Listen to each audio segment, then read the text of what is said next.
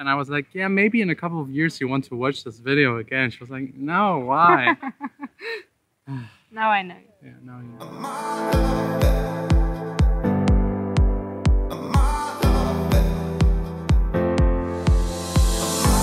know. Today's video is a very special one about a very, very special day and a very special story.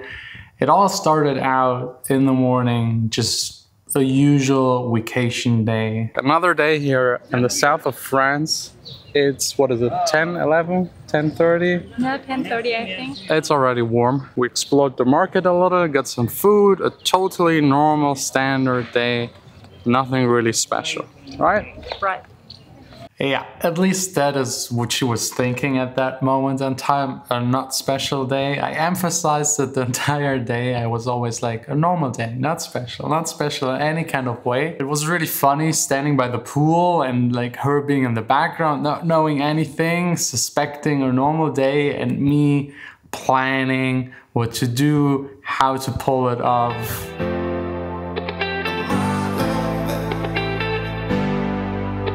After relaxing a little at the pool, the biggest challenge was then really to make it a good day without doing it like in a too suspicious way. So again, we sat down in the car, I asked her, totally normal day, nothing special, just a fun vacation day.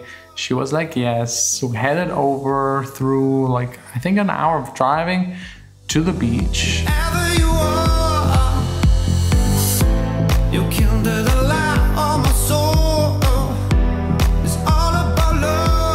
And that was the time where I started like, yeah, not panicking or freaking out, but I got nervous and I was like worried she might actually notice anything. I was checking in the car every 5 minutes on the back seat in my backpack if I still had the box with me. I went nuts, but I tried to keep it cool and just act normal, just at the beach, just relaxing, watching the scenery and like trying to stay calm. We headed over to Marseille, which is a beautiful city. I've never been there, she's never been there. And I thought, why not like this beautiful city at the beach, sunset? And I was asking her like, what about that spot up there? It looks cool, it looks beautiful. Wouldn't it be nice like watching the sunset there? Would that be something you're interested in? And she was like, yes, that looks like a good spot. Not knowing that she actually picked herself the spot where it will happen. That was like the moment where I thought she might actually suspect something. I was just like at the point where you picked the spot for the sunset, yeah. Kind of. That was smart, right? Yeah, but more smart, but I didn't realize anything. It was just nothing? Like, well, should we go up there? And I was, yeah, let's do it. Okay, that was good. And then like the dinner, did you suspect anything there? Nothing. I felt that at some points you were a bit weird during the day and I kept asking you, are you okay? Yeah, I was like, I was nervous. I just wanted to like, not get over with it, like, but like be through, like not be nervous about it anymore. But I thought I need to wait for the perfect moment. Okay. So dinner was over and the waiter was already, yeah, the sun already set, forget about it. It's like, but I also... So sad. Yeah, it was really sad. I felt so sorry for you, but I didn't understand why you were so upset. Yeah, you were probably like, why is he so upset about missing the sunset?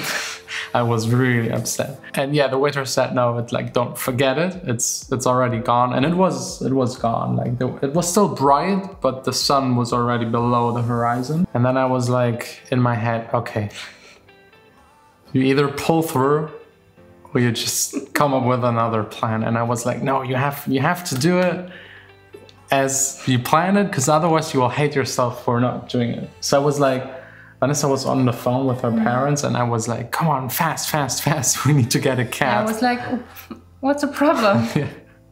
And then we took a cab up the hill, the mountain, to that church, Notre Dame, whatever. And then the cab driver was like, yeah, if you want to, I can wait here like 10 minutes and take you down again because you won't find another cab. And I was like, no, we need longer.